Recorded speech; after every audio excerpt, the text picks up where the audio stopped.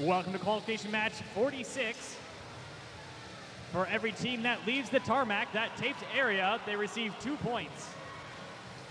Some shots here from our human players, but unfortunately none of them were able to make it in. One red cargo though from 49-26 was successful.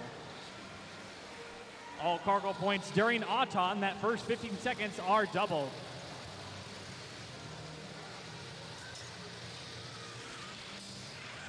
Cargo that enters to the top, that top hub, receive 2 points per cargo. Cargo into the lower hub, that lower area, is 1 point per cargo. 87-42, Argyle Tac perfectly demonstrated what a delivery into that lower cargo area might look like. A lot of teams today have been focusing on that upper hub, but still points are received for the lower.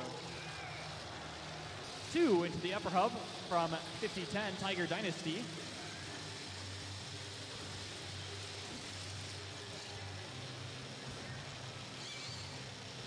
$49.26 from large shots.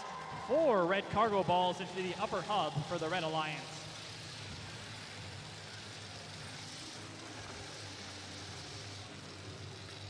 $50-10 Tiger Dynasty on the left side of the field, lining up some shots.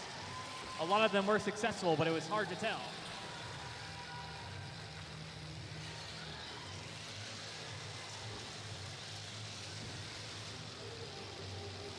With 50 seconds remaining, the score is 30-10.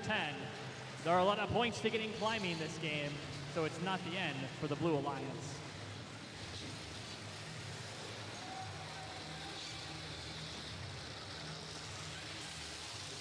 $84.72 Argyle Tac over in their blue hangar area, looking to get a climb started early. 30 seconds remaining in the match.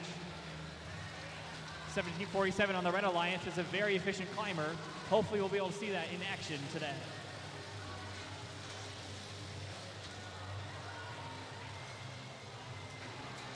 12 seconds remaining in the match. Currently neither team has the cargo bonus.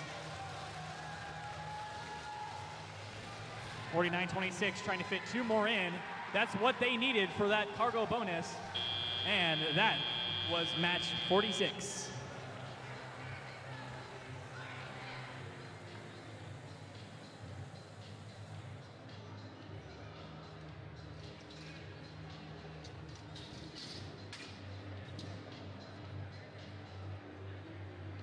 And here were your scores for qualification match 46. The winner is the Red Alliance.